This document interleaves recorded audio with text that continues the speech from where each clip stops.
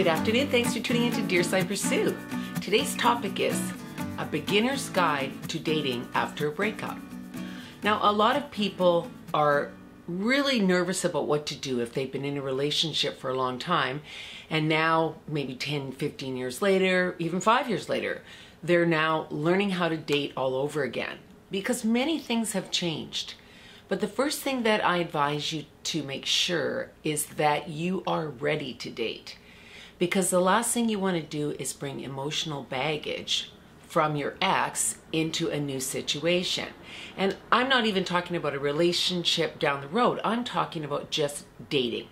Because a lot of times people don't understand when they're out on a date how much they do talk about their ex. And these are people who are usually either not ready because it's kind of a fresh breakup, or maybe they're still in love with their ex, or they're angry at their ex. So this becomes a topic of conversation and takes over the whole foundation of the first or second date. So please make sure that before you even go out dating again, that you have a clear mind and that you are ready to meet somebody. And another thing, revenge dating is quite popular because everyone wants to get over their ex and they figure if they have somebody else in the mix, it will clear their mind.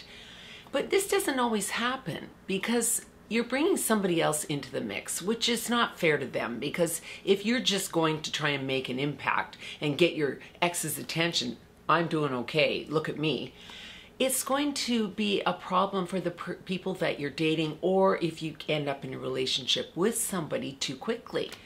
Another thing that I suggest to people is do not sleep with somebody too quickly when you're out of a breakup. You need to have a clear head. And when you become sexually involved with somebody, there's a powerful chemistry that takes over. It takes away your common sense, and it can make you do things that maybe are out of character for you. Maybe you're not ready to go there. And if you do, all of a sudden you start conjuring up all these feelings about your ex because maybe it doesn't compare, or all sorts of things come into play here when you're not ready to be intimate with somebody.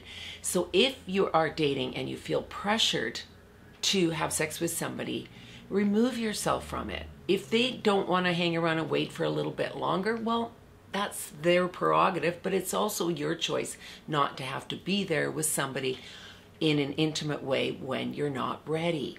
This can screw you up more than anything, because especially for women, because we are emotional creatures for the most part, and when intimacy and romance comes into our lives, it makes us fall a little bit faster. Before you decide that you're ready to date, it's really a good idea to grieve your relationship.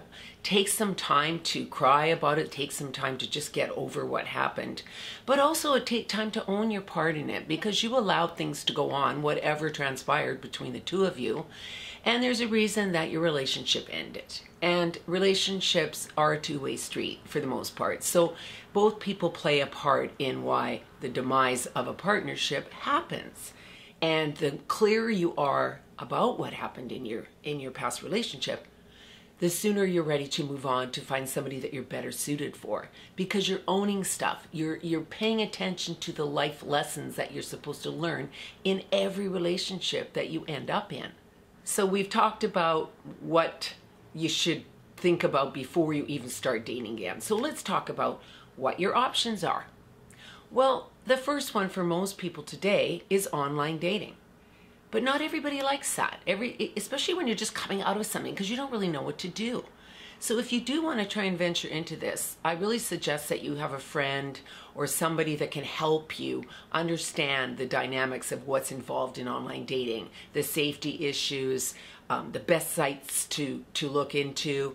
Maybe you're a bit older, there's a better site for you. Maybe you're younger and you just want to have some fun for a little while. There's all sorts of dating sites out there. So do your homework and ask for help, because online dating can be a really scary place.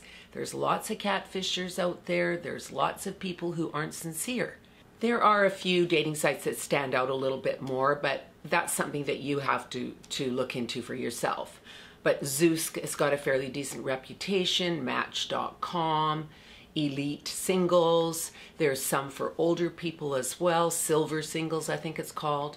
Just do your homework before you put yourself on there and really, really clearly understand what it is you're looking for, and check out people's profiles, their photos. Make sure you're really looking at each thing. It's going to take a while. It's pretty much a full-time job, but it's okay. It's worth it. There's many good stories about people who meet somebody online dating. The one thing I caution you about in any dating platform that you might be on or experimenting with, if you're finding that you're texting and texting and texting somebody and they're never wanting to meet up with you, they make excuses about why they can't meet up with you, I suggest that you move on from them. There are so many people who spend months and even a year texting somebody that they never meet. This is a big red flag. Try to date people within your own city, because anytime you add long distance into the mix, that can be a nightmare. It's also a lot of work to try and get together and make everything mesh between the two of you. So when you're first starting out dating again, when you were in a relationship for a long time, choose avenues that are a little easier to follow. You don't want to make any drama-filled scenarios happen, because it's just going to confuse you even more, and you're going to miss your ex, because I don't need all this crap. I don't want to deal with this drama, and it'll frustrate you.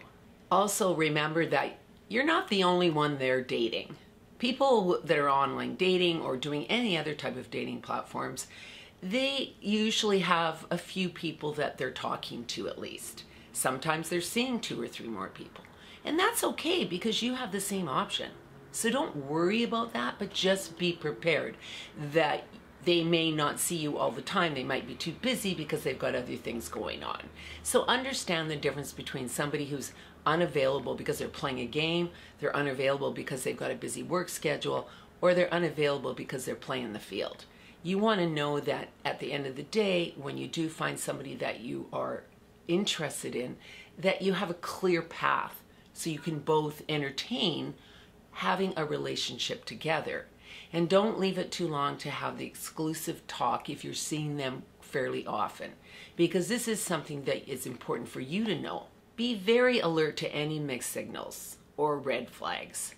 You're a smart person. You know when something's off. Your gut will tell you. And the biggest thing that I find with many people, no matter how many times you express this to them, is they don't listen to those spidey senses, those gut instincts that are warning you there's something off. There's something a little bit jaded, or maybe it's just not a good fit for you. Safety is always number one. That is something that you have to always listen again to your gut. If you feel any sense of fear or any kind of concern, please listen to it. Do not venture on that path with anybody that you have even the remotest feeling like this. When you're first meeting somebody, never go to their home or have them come to your home. Meet them in a public environment. That is always the situation that you should have, because it takes a while to trust somebody, and you've come out of a relationship. You're a little bit green in this area, and people can talk the talk. And you don't want to be the one that sits there and believes everything that comes out of their mouth. Just take some time away, even if they want to see you all the time, to get some clarity, so that when you see them again, you're seeing them a little bit newer each time.